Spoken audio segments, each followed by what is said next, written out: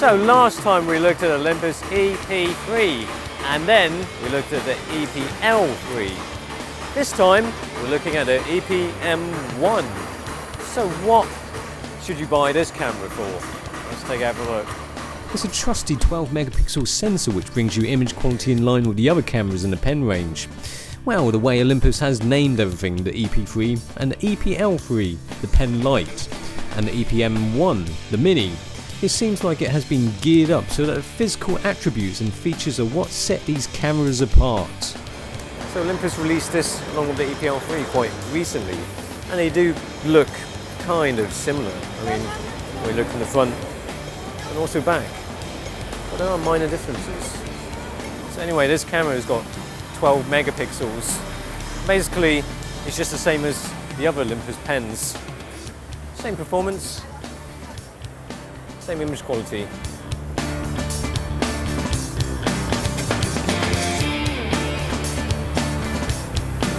Now this EPM1 comes with a kill lens, but I left that because it's rubbish. And I took this 45mm 1.8, which is great. Of course, we don't want to review rubbish, do we? So.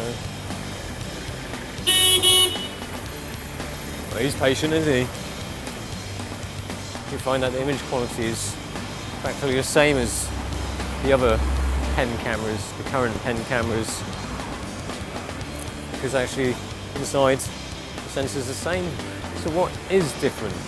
I mean, after all, this is the EPM1, which, no, is that right? Yeah, EPM1. They've got so many different names now, it's confusing. EPL, EPL3, EPM1. So this is the EPM1, which is the micro of the range, which means it's the smallest. And it is, it's quite a bit smaller, obviously, than the EP3. And when you compare it to the Lite, it's slimmer because it doesn't have that tilty, swivelly screen. I don't know why I want to take a picture of that, but that's just hilarious. It has face detection, which I find to be incredibly useful, unless your subject doesn't have a face. Now when I say it's slimmer and it's different to the EPL3, well, it is kind of a little bit different, but not much. It doesn't have a tilty, swivelly screen, but it still has a 16:9 screen here, which I've mentioned before I don't like, because this is a 4:3 format and you're just having loads of black space here. Of course you can change it to 16:9, but that's not the original format, so what's the point? It's not that it's a bad screen, it just feels like there's a big waste of space on the LCD, unless you shoot 16:9 of course. And if you look on the back, there's actually less buttons than the EPL3 and well, obviously EP3 is quite minimalistic. And then on the top, there's no mode dial. So what you have to do to actually change between the different modes is you have to go to menu, and you've got it here.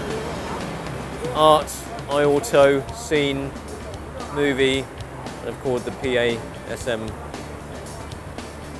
I suppose some people might not like the lack of a mode dial, but well, this is kind of appealing to a certain market. I mean, perhaps trying to attract the compact market. The lack of buttons doesn't work for those who like to mess about with the settings or modes a lot. The body is actually very similar to EPL3. It doesn't have the pop-up flash now you have to put on as an additional accessory. And it's got the same sleek metallic finish as the EPL3. Ah, that's alright, isn't it? Look at that stereo mic as well. Good for video recording, especially as there's no mic input. The focus speed is really quite decent, on a par with the EPL3. It has all that true Pic 6 processor stuff and other tweak things going on to make the focus really quite snappy. Gotta love this area of Hong Kong. Just total randomness.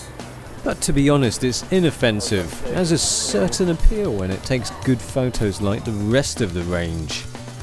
The array of art filters is quite basic, but decent.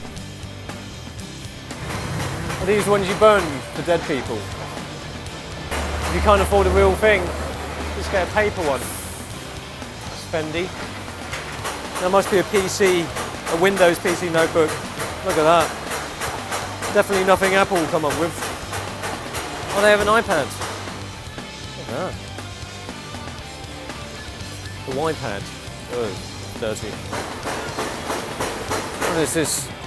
That's a good camera. I have the same problems as I do with the EP3. It's a little bit slippery when you're holding it. But generally, in terms of its performance as a camera, there's nothing to complain about. The E-PM1 is a decent camera, though it isn't drastically different to the EP3, which is why it frankly feels like we're covering the same ground. The two cameras even look vaguely similar. But there's a reason for a light and even lighter. This is the camera to convert those compact users. It's a camera for making the change from compact to something with more flexibility, a lot smoother. No confusion of which mode to go for. No overdose of buttons. Consequently, it does suffer sometimes in usability because of the button sacrifice. This is the most stripped down of the pen range. But if you don't mind that, then this is an alright pen to shoot with.